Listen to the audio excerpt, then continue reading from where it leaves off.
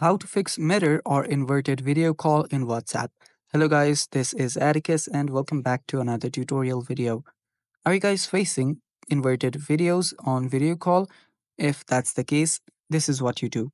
So if you're facing this error on your WhatsApp, the first thing you will need to do is head over to your settings. So head over to your settings and you'll need to come over to your iPhone storage.